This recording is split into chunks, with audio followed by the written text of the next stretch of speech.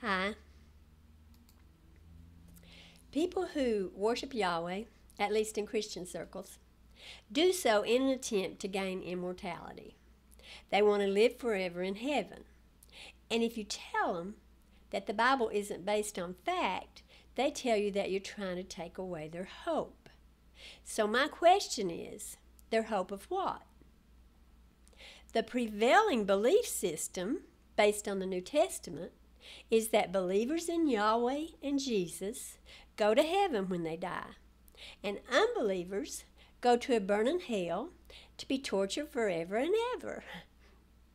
That is the hope to which these Christians refer. A world where they enjoy a privileged life, dwelling in a mansion and walking on a street of gold, while many of their ancestors and offspring suffer unfathomable pain in a dark pit.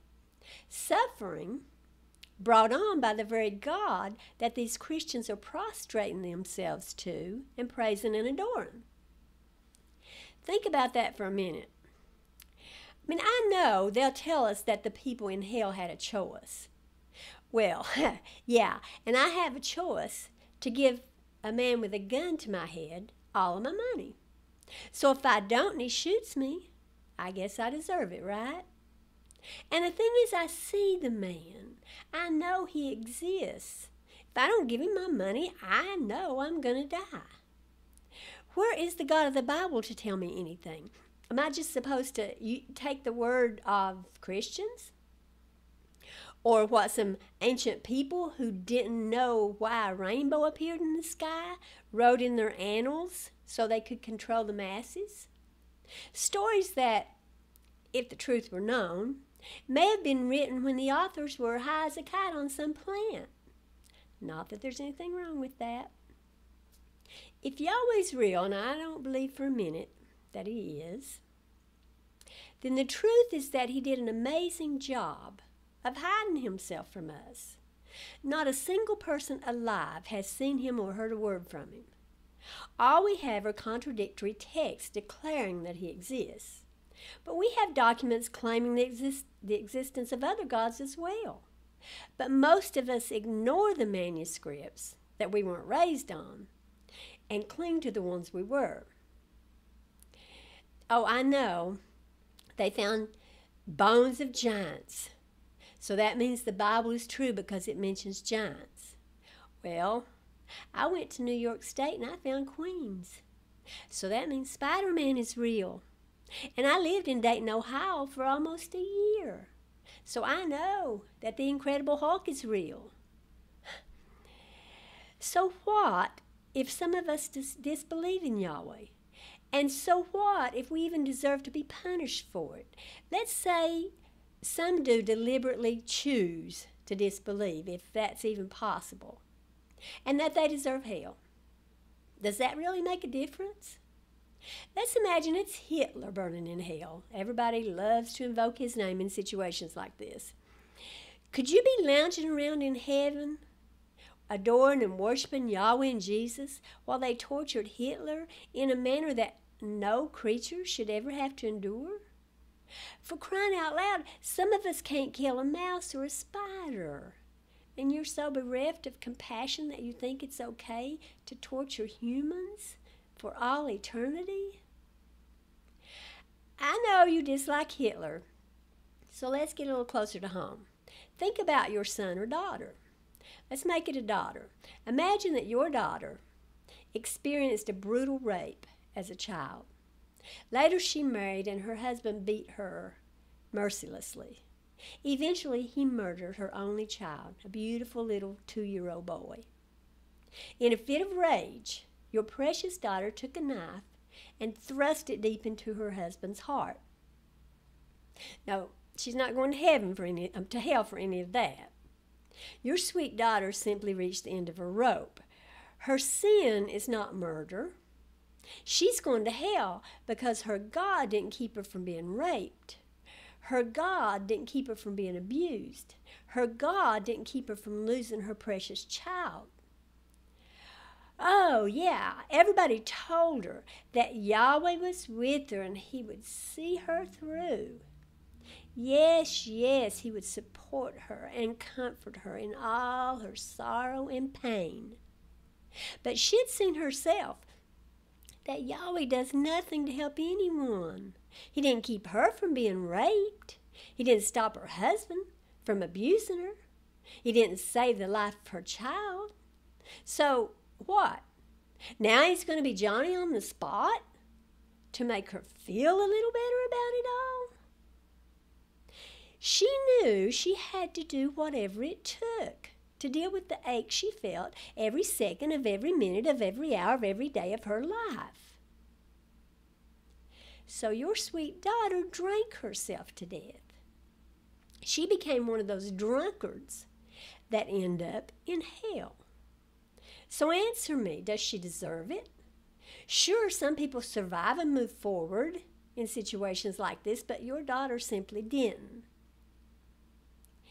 Anybody who could bear to worship a God who would burn people, or even dogs or cats or rats, is sick and certainly unworthy of a pleasant afterlife if anybody is going to be punished.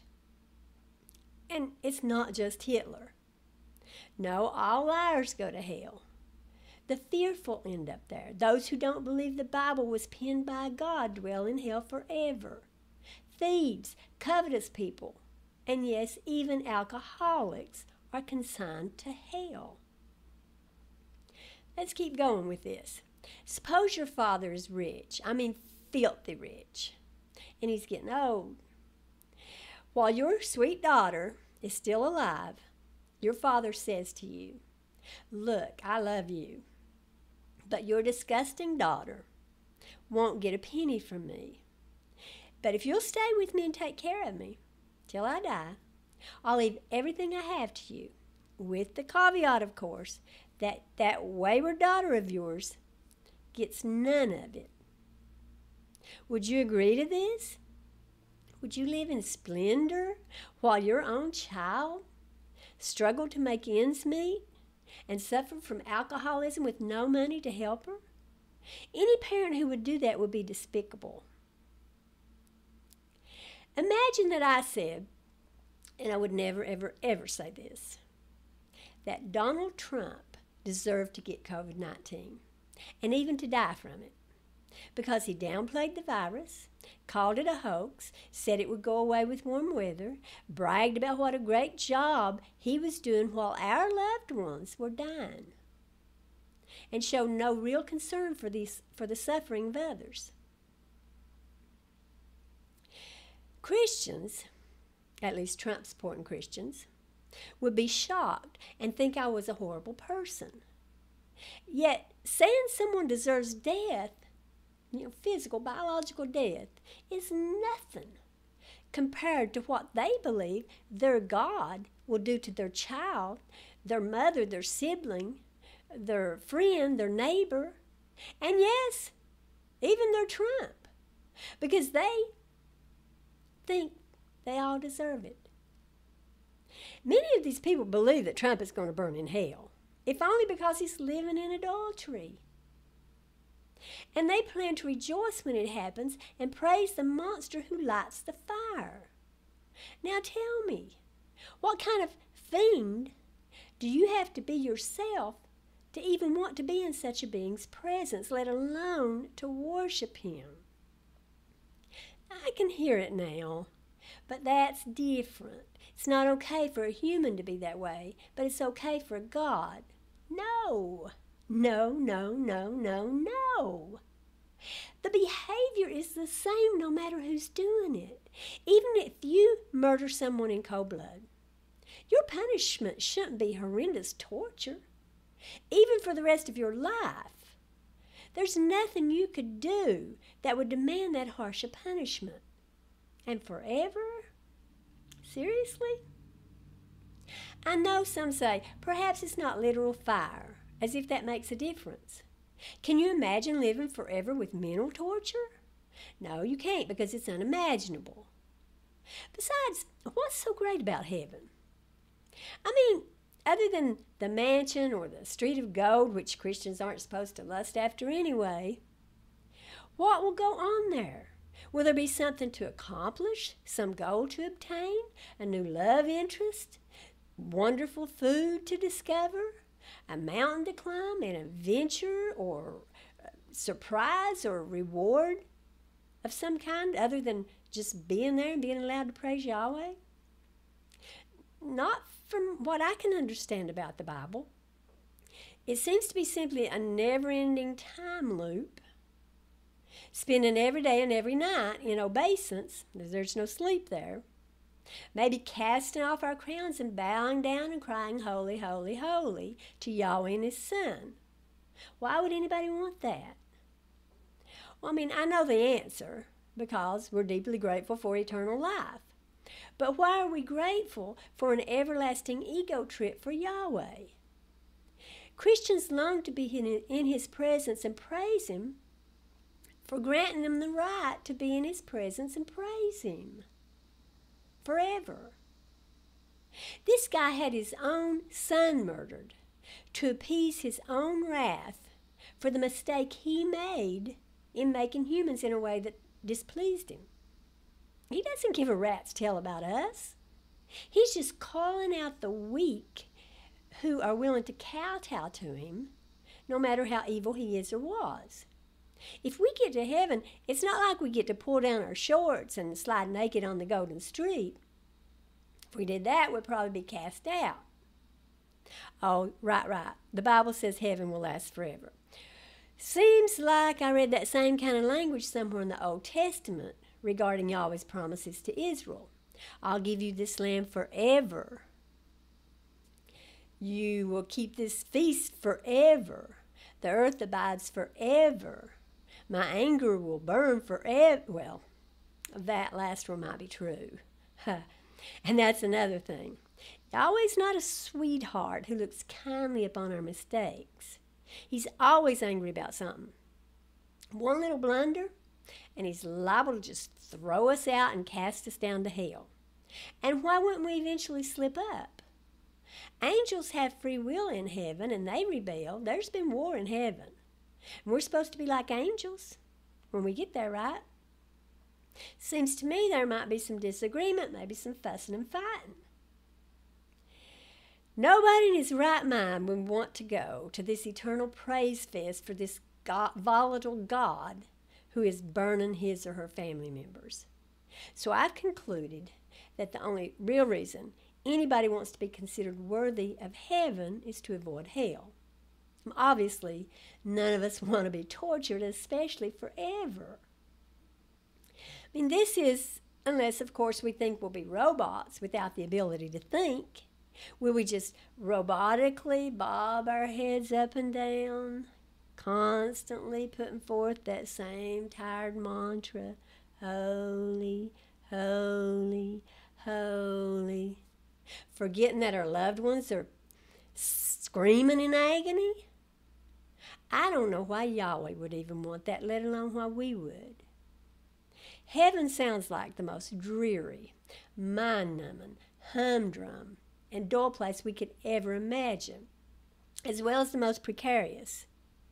And if there is a hell, then heaven is certainly not a place one who cares about others should aspire to make his or her home. Can you imagine thanking and praising a benefactor who is constantly providing you with lobster and steak in your fancy mansion, while the crippled and diseased are outside your door begging for food and medicine? No? Then how will you tolerate heaven if there are people in hell? I have to tell you, when I hear you going on about your hope of heaven, hear you crying, come quickly, Lord Jesus, and I know you also believe in hell, it sickens me.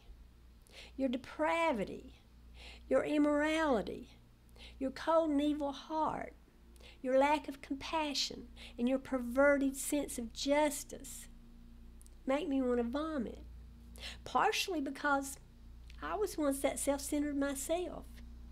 No, I was never one to beg or even want Jesus to hurry up and come. But I believed that when he did come, he would make me a ruler while he tortured even teenagers who had hardly done anything wrong, but they just hadn't given themselves to Jesus. And I worshiped him anyway. And yes, when I remember that, it makes me feel sick. If we want to hang on to some hope, maybe reincarnation for all would be a better option. We could look forward to a better life the next time around. Or maybe we could level up in some way, be a demigod on a planet of our own. But honestly, if my life just ends, I'm perfectly okay with that. As somebody said, I was okay before I was born, be okay after I die. But I know one thing for sure. If, when I denounce the evil and perverted idea that some have, the heinous plan for humanity that they believe their perverted God concocted, if by denying that I take away their hope of expecting Jesus to come and reward them while he tortures others, that person's hope is misplaced, and he may be just a tiny bit narcissistic. Furthermore, any God that would come up with such an evil scheme deserves to burn in that hell himself. The takeaway here is that if you plan to rejoice and praise a devilish entity who, you believe, plans to burn most of the people who ever lived, or even one person, for all eternity, and my words can remove that evil hope from your heart or even put a dent in it, then I'm delighted to hear that. I will happily listen to you accuse me of trying to take away your hope all the livelong day. Thanks for watching. Bye.